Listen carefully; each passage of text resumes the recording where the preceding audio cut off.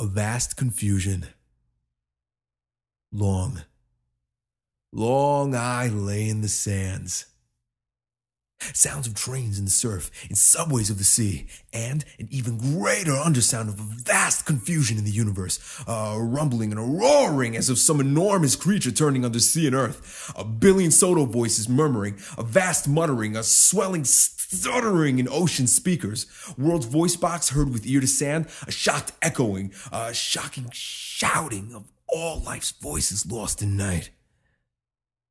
And the tape of it somehow running backwards now through the Moog Synthesizer of time.